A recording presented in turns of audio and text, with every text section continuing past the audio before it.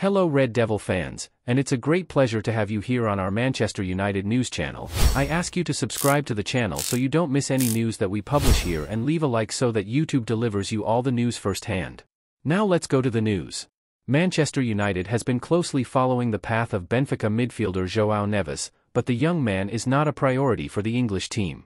The person who reveals this is Fabrizio Romano, a specialist in the transfer market, who explains that the transfer is unlikely to be consummated, given the values of the termination clause with which the Luz club shielded the player, €120 million. João Neves is a player that Man United loves and has followed with enormous detail. But paying the clause for a midfielder with a very high price like João Neves is highly unlikely for Man United's summer market. The midfielder field is not a priority for the English club, which is focused on buying a left-back, a striker and a central defender.